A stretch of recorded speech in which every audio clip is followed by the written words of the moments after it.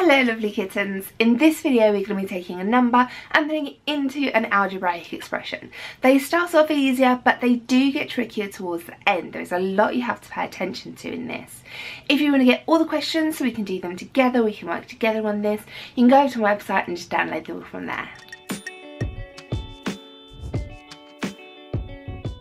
When we're fitting numbers into an algebraic expression, we need to replace the letter with the number.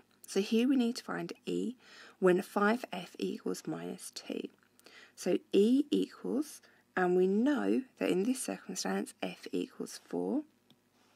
E equals 5 times 4 minus 2.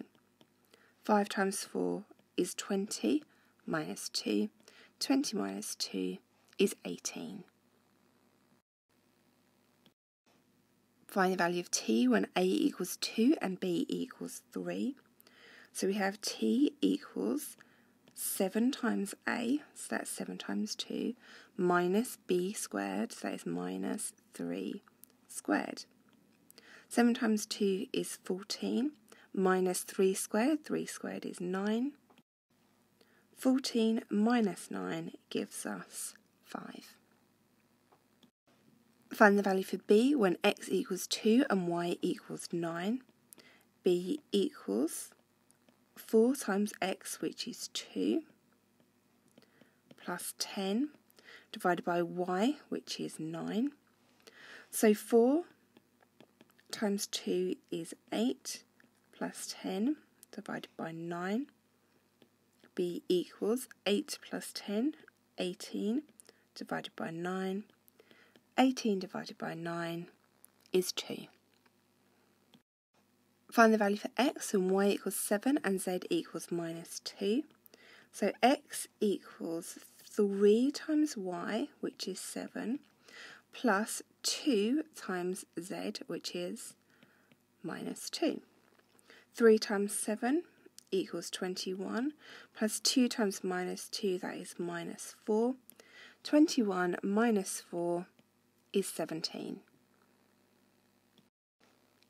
Find c when f equals 50. c equals 5 over 9. f is 50 minus 32. So that equals 5 over 9. 50 minus 32 is 18. 5 over 9 times 18 is 10. Find d when t equals 4 and v equals minus 3. So d equals 3 times 4 squared minus 5 times minus 3. For this one, it's important to know which bits you do first. We have to do the indices before we do the multiplication. So it is 4 squared, not 12 squared. So that is 3 times 16 minus 5 times minus 3. 3 times 16 is 48 minus 5 times minus 3 is minus 15. 48 minus minus 15, minus and minus becomes an add, giving us 63. If you'd got confused and done 4 times 3 first, you would have come up with 12 squared minus minus 15.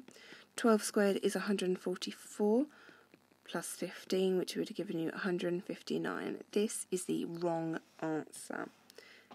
This is the correct answer, 63. You need to pay attention to whether you do your multiplication or your powers first. Find v when u equals 12, a equals minus 4 and t equals 1. So v equals u, which is 12, plus a, which is minus 4, times t, which is minus 1. That equals 12 plus minus 4 times minus 1 makes plus 4. 12 plus 4 is 16. Find s when u equals a half, t equals 6 and a equals minus 1. S equals a half times 6, which is t, plus a half times a, which is minus 1, times t, which is 6 squared. s equals a half times 6, which is 3, plus a half times minus 1 times 6 squared, which is 36. So s equals 3 plus a half times minus 1 times 36 gives us minus 18. 3 plus minus 18 equals minus 15. Find y when x equals minus a half and w equals 5. So y equals 4 times minus a half squared minus 2 times 5. Now this you need to be really careful on, because if you don't type this into your calculator properly you will make a mistake. So we need to do 4 times minus a half squared. If you just type minus a half squared into your calculator, it will give you the answer of minus 2.5. Because the minus goes with the 0.5, you need to put that in brackets and you will get the answer of plus 2.5. So that is 4 times 0.25 minus 2 times 5, which is 10. 4 times a quarter is 1 minus 10. That is minus 9. Find a when b equals 2 and c equals minus 8. A equals 3 times b, which is 2 squared, plus c, which is minus 8, all divided by 5. A equals 3, 2 squared is 4, plus minus 8 divided by 5. 3 times 4 is 12, minus 8 divided by 5. 12 minus 8 is 4 divided by 5, or 0.8. Find the value for f when d equals 6 and e equals 7. F equals the square root of 5d, 5 times d, which is 6, minus 2 times e, which is 7. So that's equal to the square root of 5 times 6, which is 30, minus 2 times 7, which is 14. That is equal to the square root of 16. The square root of 16 is 4.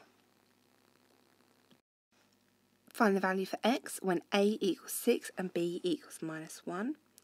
X equals a squared, so 6 squared, divided by 3, minus 2 times b, which is minus 1. X equals 6 squared, which is 36, divided by 3, minus 2 times minus 1, so that's minus 2. X equals 36 divided by 3, which is 12, minus 2, which is plus 4. 12 plus 4 is 14. Find P when R equals 2 and S equals minus 3. This is another one where you have to be really careful with the order that you do things in and how you use your calculator. P equals R, which is 2 times minus 3 squared, plus R squared, so that's 2 squared, times minus 3. Minus 3 squared, that is 2 times 9, plus 2 squared is 4 times minus 3. 2 times 9 is 18, plus 4 times minus 3 is minus 12. 18 plus minus 12 is 6. Find y when a equals 5, b equals 4, and c equals minus 3. So y equals the square root of a squared, so that's 5 squared, times b, which is 4, plus 5 times c, so that's 5 times minus 3, divided by 2. So the square root of 5 squared, so that is 25 times 4, plus 5 times minus 3, so that's minus 15 divided by 2. 25 times 4 is 100, so we need the square root of 100, plus 15 divided by 2, that is minus 7.5. The square root of 100 is 10, minus 7.5, gives us an answer of 2.5. Find A when x equals minus 7 and y equals 1.2. A equals 2, open brackets, minus 7 minus 3 squared minus 5 times 1.2 squared. Minus 7 minus 3 gives us minus 10.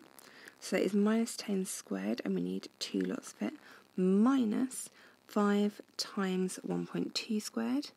1.2 squared is 1.44. Minus 10 squared is 10, so this is equal to 2 times 10, minus 5 times 1.44, which is 7.2. 2 times 10 is 200, minus 7.2. 200 minus 7.2 is 192.8. Well done guys, those were getting particularly tricky towards the end. Now you can move on to the next video.